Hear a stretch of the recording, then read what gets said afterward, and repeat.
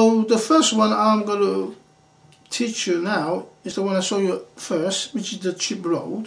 How does a chip roll work and why are they rolling into the other? Okay, to do it, I'll give you a sample. I'll just give you four chips. The idea is you hold a stack of chips, something like that, but you hold it for the finger roll, the thumb flip. Now you hold it for the thumb flip in the normal trick. That's what you need to start with. Then you go your hand to the bottom as possible. Pick up the whole lot, move it up, but at the same time try to make your fingers in the ramp position, so they're like a slide. In time you'll find what is your best angle. You can even just drop the hand onto the table. You don't have to leave the table, you don't have to do it like that. Even touch the table is okay. Now what the next step is with the harder part is try to drop one chips at a time on that ramp. This like that kind of action. You might find it's harder to do the last one because it's only got one chips. But if you've practiced, you should be able to do it. See? It's just holding it, put it up, holding it, put it up to the top, make a round shape, drop it, and it just rolls. But if you don't get it right, you have to keep practicing and adjust this, the ramp, or adjust the dropping of the chips, or the shape of the chips. What I mean, the shape of the chip is the shape of the whole stack. You will never do it if your stack is like that, you know what I'm saying? Or your stack's like that. It doesn't roll. It may roll, but it rolls in different directions.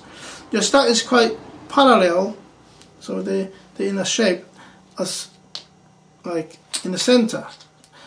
If you're a little bit off center, it's not too bad, but if you're too much off center, then you find it will fall before it rolls. So to do it faster or to do it more distant, you might do pick up step. Well, that would be the next level of this. What will happen is as you drop, you will move your hand at the same time, so it gives you more extra speed. Like if you can't do it, then you can have extra speed or extra distance by giving your hand a bit of push. Because the chips that will come in time when you can do the normal one. But don't go that far. Try to push the chips. Just drop them, don't push them to start with. Once you can do that perfectly, then you try to give it a push, which will give you more speed and more distant. Okay, now that's sorted. Now we can give you the next, teaching you the next one, which is the screw back. Okay, some people can pick it up really quick, and some people can never do it. For the beginners, I would try to give them a better practice, a better way of getting to that action quick as possible. The action is actually holding the chips at the very edge, half the chips this and the middle of it probably. Well, you hit it to the layout, whatever. Once you hit it, but don't let go like that. You know, you hit it, keep holding it, and as you hit it, you keep pushing it down like you're doing a spin. See, the finger don't let go until you get there. Then you let go. See, I'll show you. It goes down.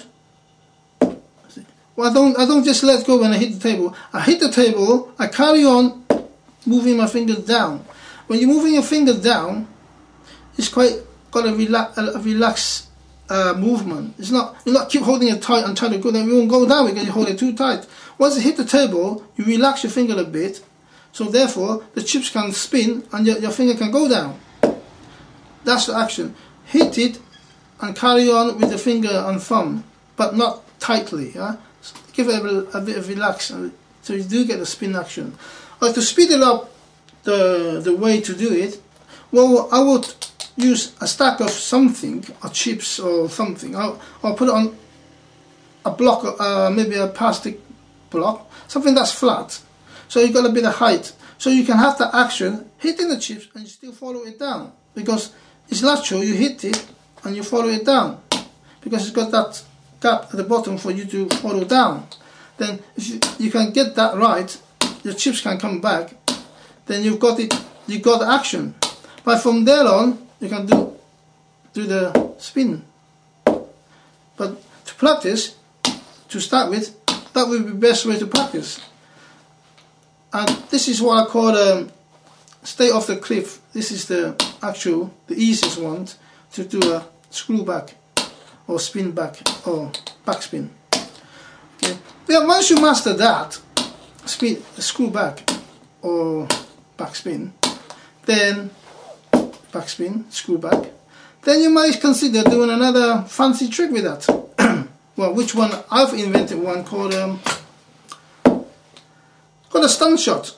Basically, it's not a screw back such, but this one you have to land the chips where you want it to land. For example, I want to land my chips on into that circle, but you might not get it right all the time. Might get too far, but if you can, just get it into there.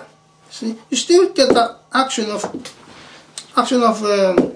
stopping. You still got that little bit of action of screw back, but not so far back as a screw back. It looks like a stun shot in snooker games. See, it stuns it and stops there. And maybe people think you've done the screw back wrong. Actually, it's not a screw back; it's a stun shot. So I can tell you for the stun shot, the idea of the spin is once you hit the floor, hit the deck, you carry on to the bottom like you do the screw back, but at the same time you just try to push it and you will have that stun effect. See, you got that stun effect by pushing it. Hit it and push it at the same time. So you get that stun effect when it lands. See? Then there are also other ones which I invented, which one called the follow through. You hold one chip and you just push it. Well, it doesn't matter how you push it, how you do it. You just want one chip and push it, and it's not like all the way to the end. And I've called it the follow through. But I can show you the way I do it. I do it like this, but there's no reason why you can do it any other way. Just one chip, push it to the end of the table, whatever. That's called follow through.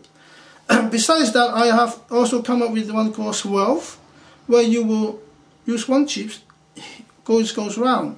For example, it's like that. That's the swerve. But you also can do one which is called a screw back swerve. What you do here for the screw back swerve, see, you're supposed to go that shape. So anyway, see, screw back swerve. And